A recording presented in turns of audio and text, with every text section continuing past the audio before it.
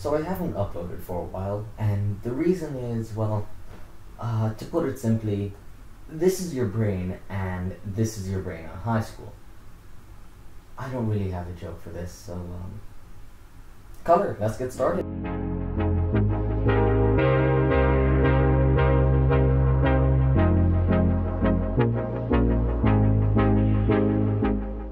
This is a basic illustration of our eye. Essentially, light comes through, gets bent by the lens or the cornea, and eventually hits the back, where it is processed. Our eyes have two main types of cells to help with color processing, or light processing. The first ones are rods and the second are cones. Rods are active at high level light and detect color, while cones are most active at low level light and they mainly detect just brightness. They're kind of grayscale. Now, of the cones, there are three types: red, green, and blue. And remember those three colors because they become important later. And while they aren't perfectly red, green, and blue, they are close enough to which we can call them red, green, and blue color cells. And of course, rods, there are only one main type, but they aren't important for the color lessons, so we'll focus on the cones for now. Now, one important thing to remember is that there is no reason why red, green, and blue are necessarily special in a cosmic sense. They could have been anything else if the Earth evolved a different way. Another important thing to consider is that not everyone has the same three. It's the form of color blindness, in which you're missing one of these three tones, be it either the green, blue, or the red. It's more likely for guys to be colorblind, as they carry an extra color blindness gene, but about 1 in 200 women are colorblind as well. It's about 1 in 8 for men. This is a common test called the Ishihara test, and they basically detect if you are missing one of these three colors.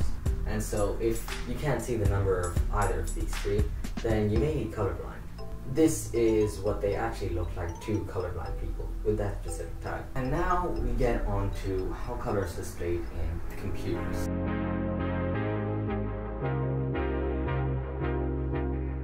Computer light is different from most light sources.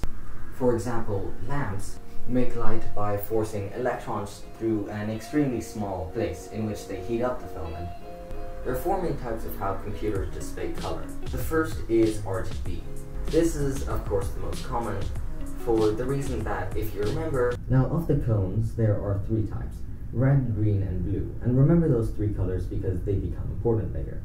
And so, since nature gave us those three color tones, we decided that it'd be best if we gave our computers those three color tones. Now, using a combination of one of these three, you can see every other color in the visible light spectrum. This is why the color wheel is a little misleading, as it's actually more of a color spectrum. Now, RGB has some more importance we'll get into later, but for now, let's move on to HSV. Now, HSV stands for hue, saturation, and value, and it's more intuitive. Computers themselves use RGB, but on the human side of things, we can use HSV as an alternative. The circle is where the color is chosen from. Now, this color wheel is, at the edge, the most saturated color, and the middle, pure white. On the side is a brightness column. Now, changing the hue just changes where the circle is radially. It just rotates the circle. Changing the saturation changes how far away from the center the circle is. And then we come to value. Now, value is just how bright the color is. Another way to explain it would be a cylinder, the color wheel on the top, but also the height determines the value. After HSV point, we get into hex. Now, hex is short for hexadecimal, and it's just another way of counting. If you see my video about binary up there, you should have a pretty good grasp about number systems. We have a number system of 10, the decimal system, meaning we have 10 digits, 0, 1, 2, 3, 4, 5, 6, 7, 8, 9. And when it goes over 9, it just moves one place to keep tally of how many times we've gone over 9 and puts a 1 there, and sets and loops the first digit back to 0. And then that goes all the way up to 9, then it's a 2, and then it just keeps on going. Now, of course, this is very intuitive, but what happens when you use other numbers, more or less digits? If you use binary, well, you have to do 0, 1, 1, 0, 1, 1, 1, 0, 0, 101, 110, 111, 1000. Now all of these number systems have their same basic values, but this is just how we show them. Hexadecimal, for instance, has 16, the hex and the decimal.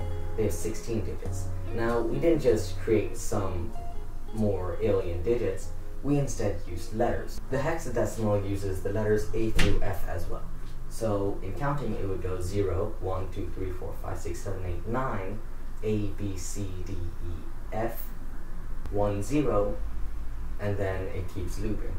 1, 0, 1, 1, 1, 2, 1, 3, 1, 4, 1, 5, 1, 6, 1, 7, 1, 8, 1, 9, 1, A, 1, B, 1, C, 1, D, 1, E, 1, F, 2, blah, blah, blah. Now, hexadecimal uses this system. You've probably seen it before. It consists of a hashtag and then a mishmash of 6 numbers and letters right after. Now, here's the thing. Those numbers and letters are actually in hexadecimal, and they're just counting up. And it isn't really 6, but rather 3 groups of 2. There's the red channel, the green channel, and the blue channel. And this is why I kept this up here, because it again corresponds to red, green, and blue. Now this is how computers really say RGB. We take it out of 255. And so the color 171, 72, 36, using 171 as red, 72 as green, and 36 as blue would be this color with the appropriate amount of red, green, and blue. Now we choose to display the number from 0 to 255 using hexadecimal. These hexadecimal can count all the way from 0 to 255 using only 2 digits. How it does that is when we get to 99, we then go to 9A, 9B, 9C, 9D, 9E, 9F, and then instead of doing 100, it instead goes A0, A1, A2, A3, etc. until it finally hits its last F. And so hexadecimal displays colors from 0 to 255. And so each one of these channels has the possibility of being any number from 0 to 255. That creates the possibility for 16.7 million different colors, all different levels of red, green, and blue. And pretty much any color you see on a computer screen uses hexadecimal. The one I talked about before, HSV, is just a way for humans to intuitively try and get to a color.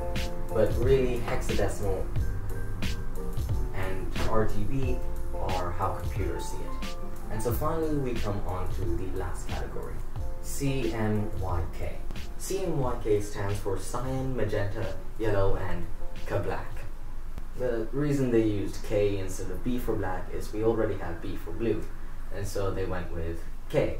Now CMYK is what printers use, and it's why you load your printer with cyan, magenta, and yellow ink instead of red, green, and blue. The difference is that these are additive colors, and these are what are called subtractive colors. These just add more light, while these just decrease the amount of light, because if you mix a bunch of different colors in paint, as any artist knows, they're going to eventually hit black. It just keeps subtracting the amount of color. These, on the other hand, show how light behaves in real life. Now, I'll call back to the trinity that I showed you before in the video. If you mix the colors red and green, you will get yellow. If you mix the colors green and blue, you will get cyan. And if you mix the colors red and blue, you will get magenta, not purple. So a good way to think about this is for digital and emitters of light, while this is for physical and reflectors of light. And now we come to our final category.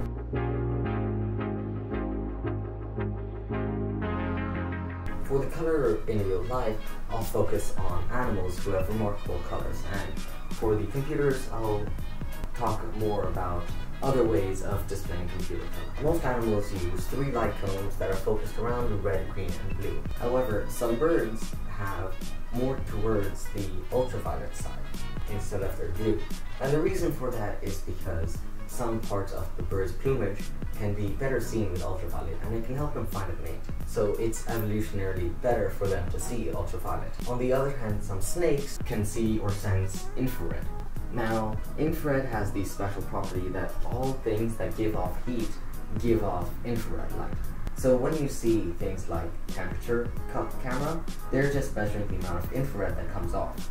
And so snakes can just see things that are warm, or at least sense where they are. Now, the mantis shrimp is, in my opinion, one of the just best animals objectively, for 3 reasons. One, they look fabulous and they possess the entire rainbow. Now, humans have to rely on other ways to make that happen.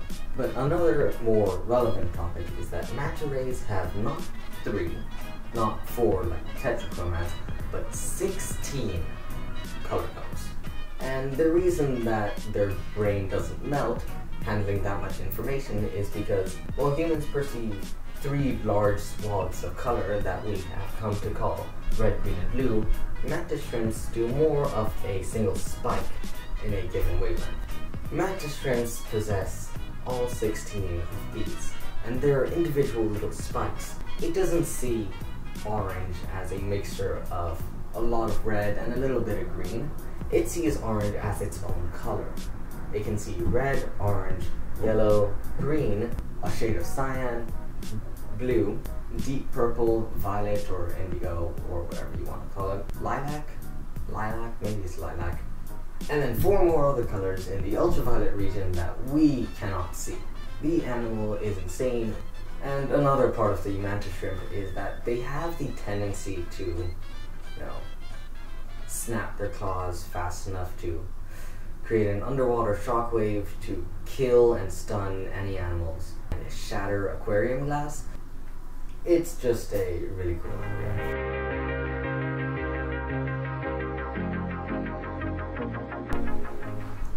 First we have Grayscale, and Grayscale is just simply the intensity or value of the color. It isn't how much of red, green, or blue there is, it's just how bright or dark it is.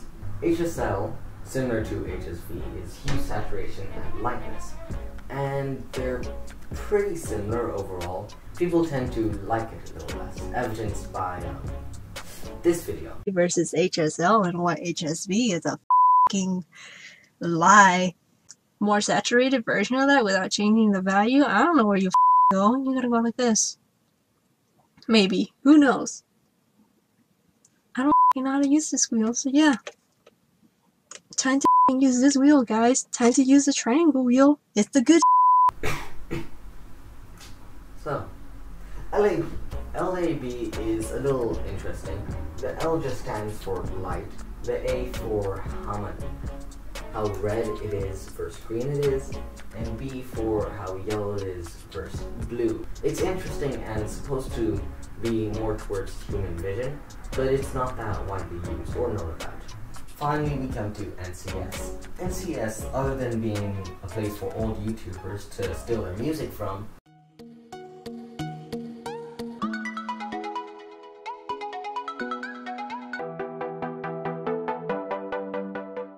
uses 6 colors, and it's also based on some part of the eye, the ganglion cells, but not the cone cells, and it's a little different. Now, NCS, or the natural color system, can most accurately be described by a sort of double-sided cone. Now, if I weren't so bad at drawing, then maybe I could have shown this to you better, but it can most accurately be described as similar to the HSV. It has a color wheel that spans red to yellow to green to blue, and it also has a y-axis, or height, which goes from black to white. It's an interesting color system, but most used for when talking about color, or describing color. So in conclusion, color is weird, and there are a lot of ways to describe it, but stick with RGB for now. Seems nature has decided that's best for us. Like and subscribe, and as always, thanks for watching.